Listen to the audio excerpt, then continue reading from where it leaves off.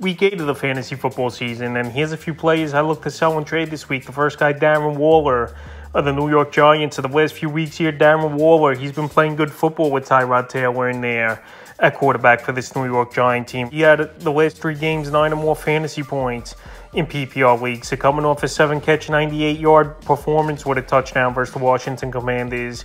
That's a great game, obviously, here for Darren Waller. This Giant team is starting to move the football a little bit better over the last 2 games. But if they do go back to Daniel Jones in Week 8 versus the New York Jets, I don't see this Giant team doing much versus one of the better defenses in the league. So right now, while Darren Waller has played better with Tyrod Taylor the last few weeks here, and Daniel Jones possibly going to come back, they're not going to sit him on the bench.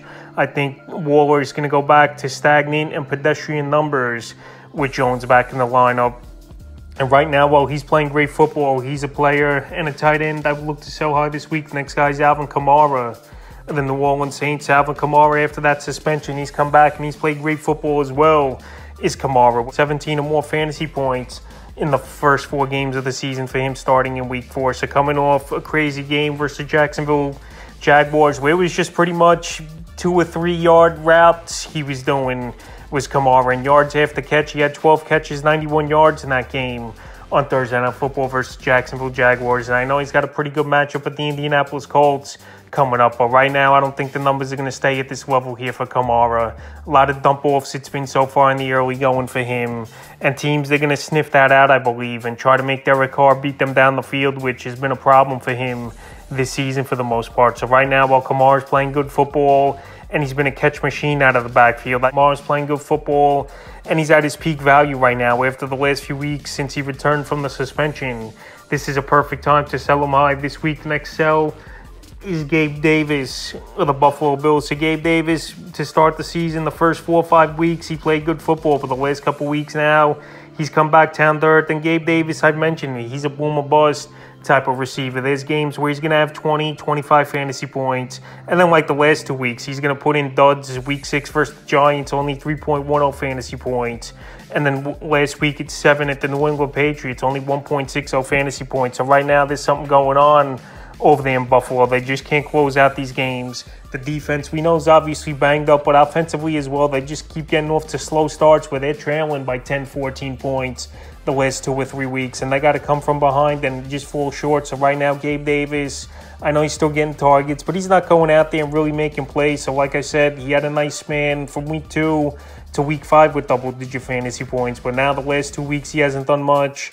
And I know it's Thursday Night Football coming up. It's usually high-scoring games on Thursday Night Football versus a Tampa Bay Buck team that gives up the 10th most fantasy points. But right now, Gabe Davis, if I could get rid of him, and even if I get a mediocre wide receiver like a Rashee Rice for him or something, or a middle-of-the-pack type of running back, I would still get rid of Davis because, like I said, he's a boom or bust wide receiver. And now he's been on the bust side of things over the last few weeks. I know the value's down, but still, he's just a guy I would want to get off my roster. Right now, the next sell is Jakobi Meyers of the Vegas Raiders. So Jakobi Meyers, he's been great so far for this Vegas Raider team in his first season after signing a 3-year contract in the offseason. In the last 3 weeks here for Meyers, 17 or more fantasy points. But right now, defenses, I think, are going to start closing in on Meyers. Davante Adams, we know, is not 100% and not putting his numbers up, where once Adams gets back to 100% almost and gets his numbers up, I don't think Jakobi Meyers is going to be putting up the ball games like he has been. Like I said, 17 or more fantasy points the last 3 weeks. So Week 8 definitely could be a shootout at Detroit where they're going to have to throw the football early and often.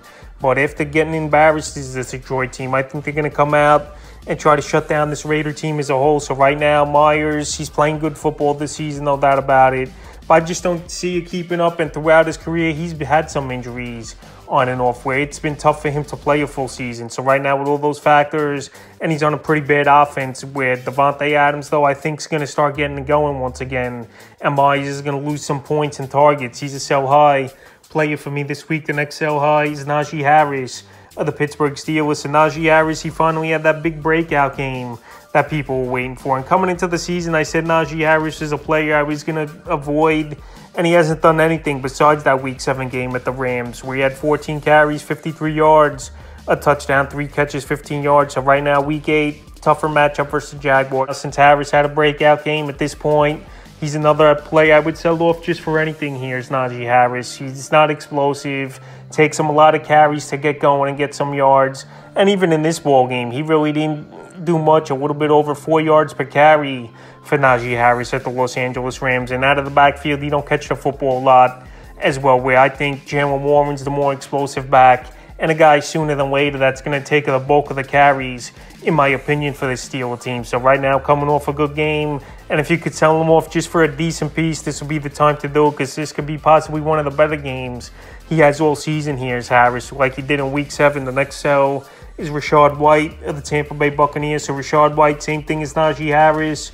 He's only had 2 good games this season in White, and he's coming off a decent one versus the Falcons in Week 7, where he had 13 carries, 34 yards, 6 catches, 65 yards. Now a tough matchup coming up Thursday Night Football at the Buffalo Bills. And yes, Rachaad White, one of the better running backs who could catch the football out of the backfield in the league, but the numbers haven't been there this season. Only 3 double-digit fantasy games in 6 games so far. Tough matchup coming up, like I said, at Buffalo. And right now, this Buccaneer team, besides Mike Evans, everyone's pretty much been inconsistent on this offense here. Mike Evans, we know he's their best player on the offense. We know he's a playmaker, and he's going out there making plays. But Chris Godwin's been up and down this season. Rachaad White's been up and down.